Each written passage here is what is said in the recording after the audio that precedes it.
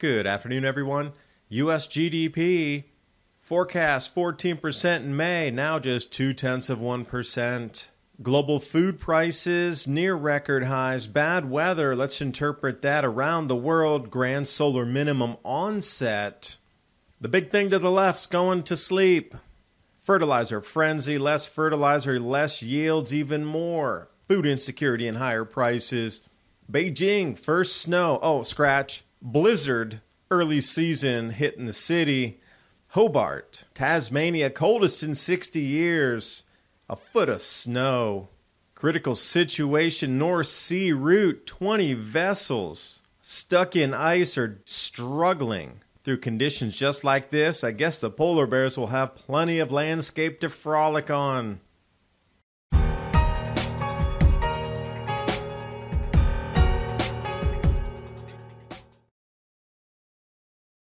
A new surveillance bill will allow Australia to spy on their citizens' internet activity. This bill gives the Australian government the right to disrupt private citizens' computers, hack their online accounts, and modify or delete data.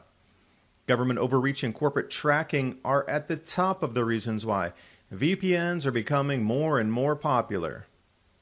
You can head over to virtualshield.com, and in the download tab, I'm going to choose Firefox and click Install Now to add the Virtual Shield add-on. It's just that easy. And get started with your free 30-day trial. Install it, click Connect. You'll see the shield turn from red to green, and you'll see how from my initial service provider I was able to even change my IP. Virtual Shield Network protected. If you want to stay anonymous online, you'll love Virtual Shield. This Black Friday, you can try Virtual Shield for 30 days. Free, plus 50% off for life. If you hurry, go to virtualshield.com/adapt2030 or click on the link in the description box below. And now on with the video. So looking at a wider landscape here, if you start to connect these different dots, even in a simplistic fashion, you're going to find a lot of indicators that things are not as they seem in the economy and global food production. So we're starting over here. Plunging export shipments sparks U.S. GDP downgrade. Economy on verge of contraction. Contraction when it goes below zero. Trade deficit in the United States. Fresh record lows. Which means that we weren't sending out enough goods compared to what we were bringing in. And look how far down that has gone. And with its continued money printing, you could see why this is going lockstep right here.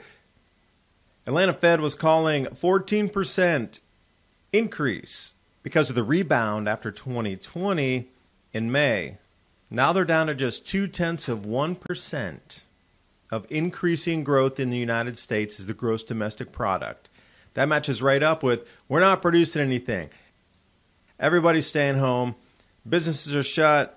Manufacturing's at a snail's pace, and we're printing an enormous amount of new money, which leads to your dollars buying less and the world valuing the U.S. dollar less. It's all about belief to keep the system moving forward. This one off Bloomberg here. Goldman Sachs talking about industrial supplies and materials dropping yet again. See that giant spike down in 2020 at the depths of the world in lockdown. You'd have to roll back to 2009 to find something similar that we're experiencing today. That last financial crisis, yep, same, but different. Now with the economic contraction in play in the U.S., and that would just be everywhere across the world that we're seeing right now, every single country's near the same. Global food prices getting close to a record high. And this is also effect after effect after effect, dovetailing in, mixing in the cocktail, if you will. At least they come forward here and say bad weather hitting the harvest around the world this year.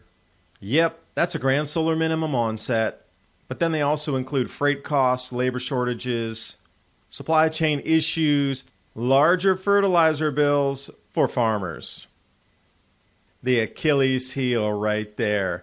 The big thing on the left there, that yellow thing to the left, going to sleep. When it does, society is always reset. Incredible on the timing. Perfection in just understanding the cycles. If we look at the forecast here from Dr. Abudzamatov, director of the Pulkovo Observatory, along with a plethora of others showing the same declining solar activity, solar cycle 25, solar cycle 26, bringing us to a grand solar minimum, reduced global food production, contracted economy, and repeats in history. World Economic Forum knew it. They timed it. It's about time to get everything reset anyway. Society reset inbound based on the sun cycles. Or was it somebody knew the cycles in advance and we're playing that game? But anyway, global food prices getting closer to a record high.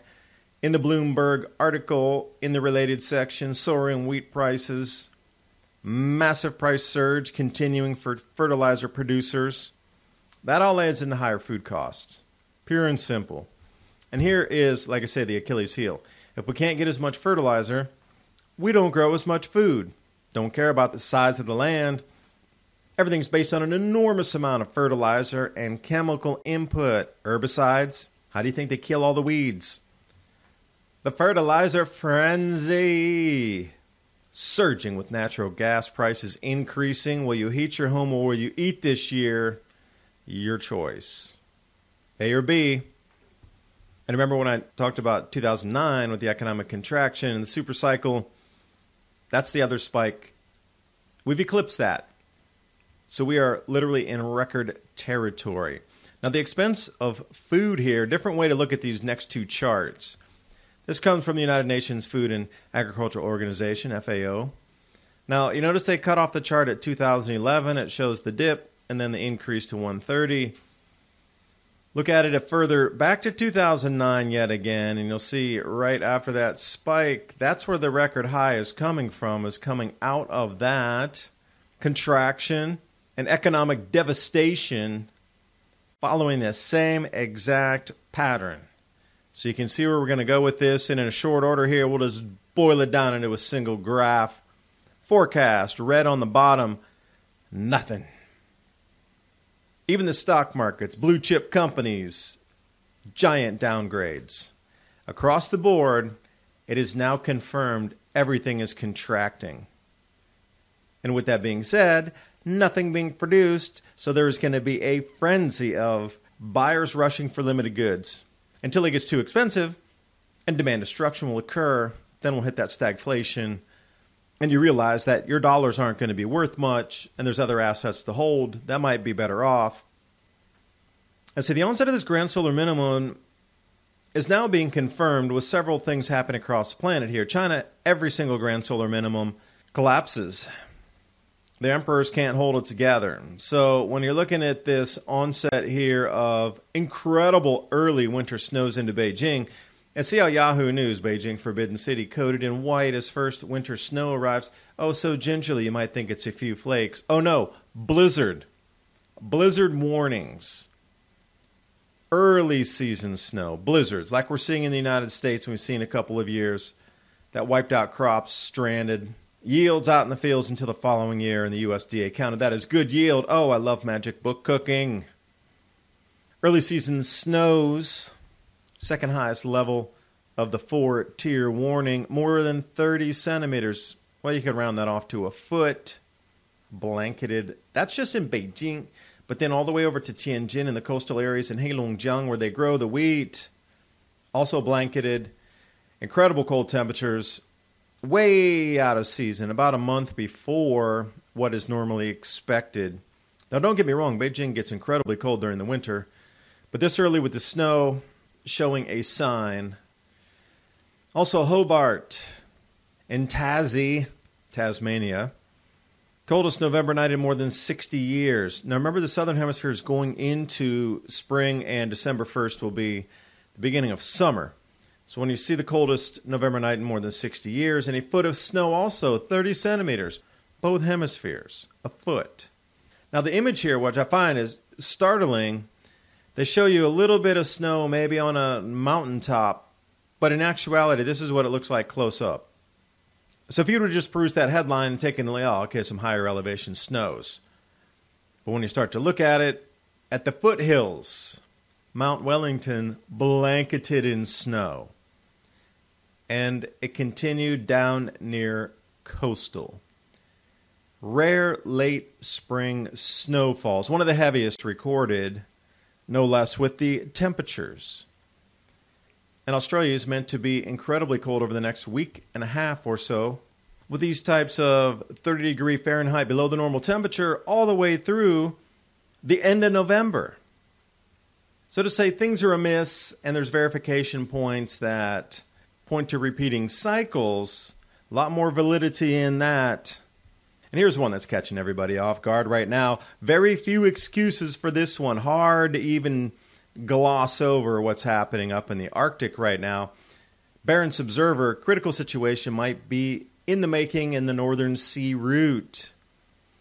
20 ships stuck or struggling through that sludgy snow on the brink of turning to solid ice.